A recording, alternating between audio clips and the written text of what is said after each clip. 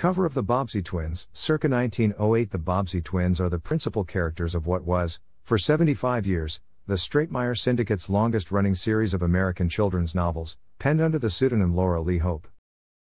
The first of 72 books was published in 1904, the last in 1979, with a separate series of 30 books published from 1987 through 1992.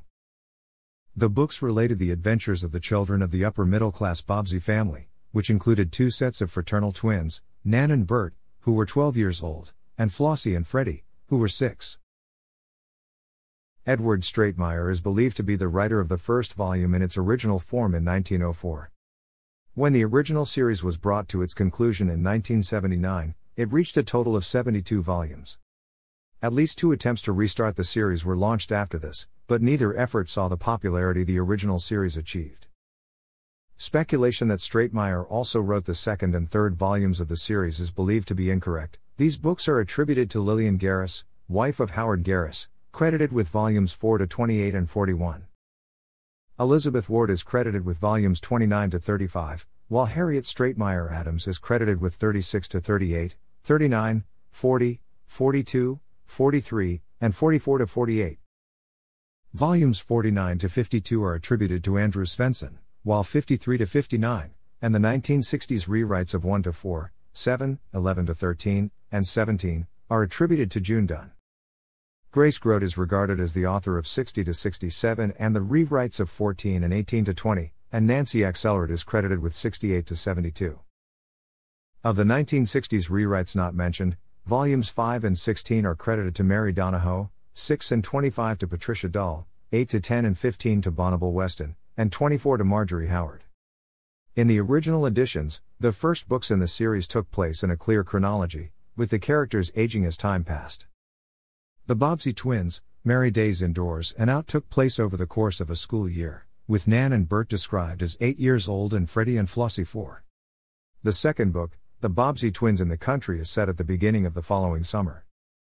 The second part of the summer is chronicled in The Bobbsey Twins at the Seashore, which is written as a direct sequel to the previous book, tying up some plot threads. The fourth book, The Bobbsey Twins at School, begins the next autumn, with Nan and Bert nearly 9 years old and Freddie and Flossie almost 5.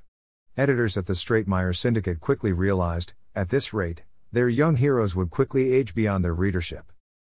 So the later books in the series take place in a sort of chronological stasis, with the older twins perpetually 12 years old and the younger set 6.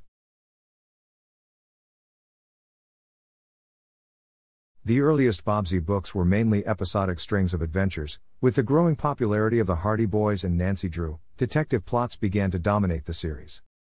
Few of the mysteries involved violent crime, and quite a few did not involve any crime.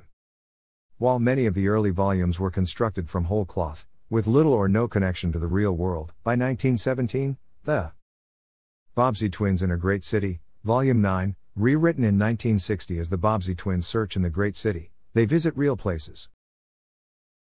And by the 1950s, those visits to real places were as well researched as any fictional visits to real places.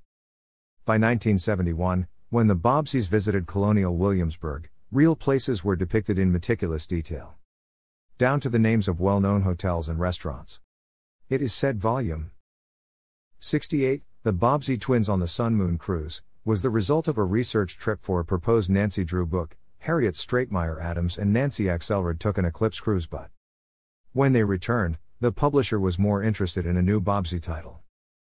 In 1960, the Stratemeyer Syndicate rewrote most of the older volumes, many of which became almost unrecognizable in the process.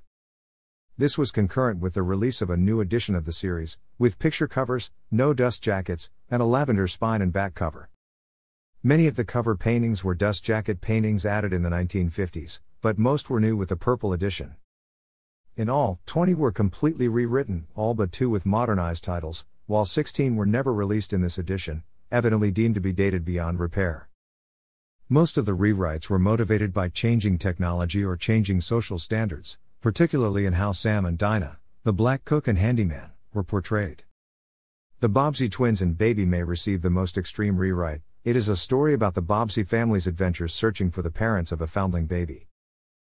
Since, by the 1960s, Sheer numbers of government agencies rendered the original story utterly implausible. An entirely new novel was written about the twins' adventures with a baseball-playing baby elephant. This, however, had a ripple effect, because the original The Bobbsey Twins at Cloverbank was a sequel to the original Baby May. Thus, a second book, The Bobbsey Twins and the Four-Leaf Clover Mystery, was written. It incorporates little material from the original. Starting in 1987, a numbered series of paperback originals branded The New Bobbsey Twins were released by Minstrel Books, an imprint of Pocket Books. Featuring all new stories, the series ended with Volume 30, The Mystery of the Mixed-Up Mall, in 1992. In her book The Rhetoric of Character in Children's Literature, Maria Nikolaeva refers to the twins as a simple duplication of protagonists.